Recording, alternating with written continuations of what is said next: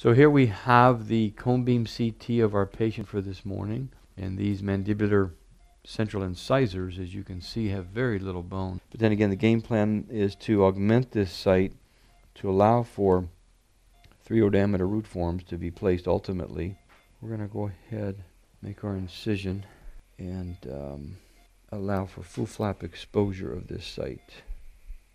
You see the periosteum separates rather nicely from the ridge. That doesn't always happen. I will take 4x4 and just help the dissection along. Just blunt dissection with finger. Still have some tissue tags here. Go ahead and just debride that. You want no soft tissue at all, of course, in the area of our graft. Now what we'll do is release our flap anteriorly.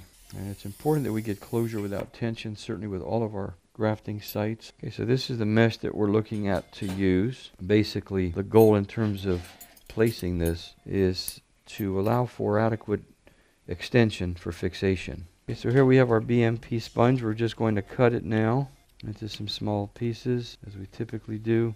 So here what we'll do is just cut up a few of these membranes. We'll just bring at least 2, even 3 of these over here. So now we'll introduce our graft to the field. We certainly have more than we bargained for, I would say, but we certainly want that BMP in there. So now we can take and bend the mesh and form fit it over that ridge. We're going to go ahead and close distally and then in the midline itself. Okay, now let's go to the crest. Now here we'll go ahead and use some mattress sutures, certainly.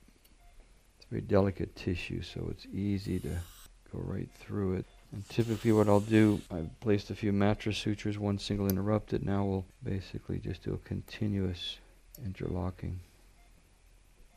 So here we are with our completed case, and as you see, we have been able to obtain good primary closure without tension.